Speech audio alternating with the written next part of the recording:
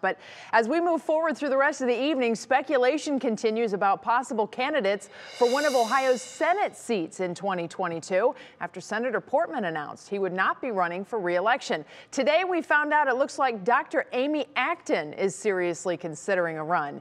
Will Ewick gets our coverage started today, joins us live now with details. Hi there, Will. Yeah, Betsy, normally we would not be talking about a potential open Senate seat in 2022 this early in the game, but because of Senator Rob Portman's announcement, speculation and buzz has been really all aflutter all around the state of Ohio and even on a national scale. And one of the most talked about candidates, you mentioned Dr. Amy Acton. We kind of got a little more guidance from her today as she released a statement saying that she is going to be exploring the idea of a campaign. In her statement, she said that many Ohioans have shared concerns and expressed a need for a new approach. She's stepping down from her role at the Columbus Foundation in order to consider how she can best serve. Now, Dr. Acton was Ohio's medical director under Governor DeWine before stepping down about 7 months ago.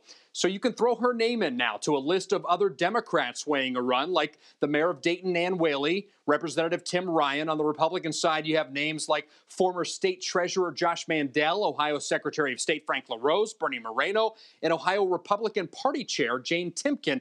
A lot of buzz that former Channel 3 political analyst Tom Barra says will probably sort itself out over time.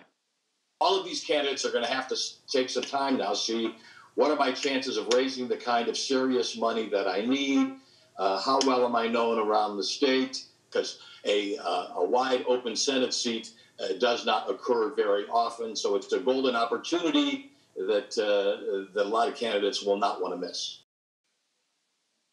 Now, as far as Dr. Amy Acton is concerned, that weighing out may take a little bit of time. A source close to her tells me that it's not expected that she's going to make a formal announcement anytime soon. It could be weeks, possibly into a few months as she kind of weighs in exactly what she wants to do from here, Betsy. Well, the handful of candidates are already starting to come out. There's certainly more that will be added to the list, so we'll keep an eye on that. Will, thank you so much. We look forward to more of your report tonight on What Matters Most at 6.